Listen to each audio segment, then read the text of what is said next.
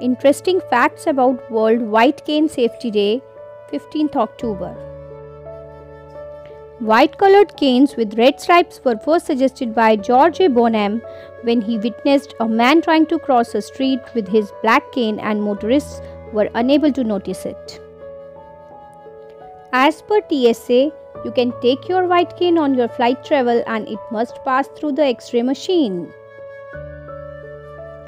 Today, high-tech canes are being designed with ultrasonic devices that can detect obstacles up to 9 feet away and give vibrations to the cane user to warn of potential hazards in their path.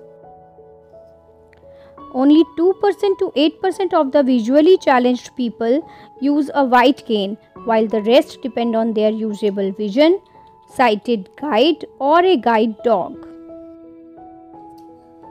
White canes come in 3 types: a standard mobility cane to navigate, a support cane for navigation and mobility, and foldable ID cane are used by people with partial sight. To become a certified O&M specialist for the visually challenged, it is mandatory to spend a minimum of 120 hours navigating with a white cane blindfolded. Today, white canes weigh as light as 7 ounces and are usually made from carbon fibers, fiberglass, or aluminium.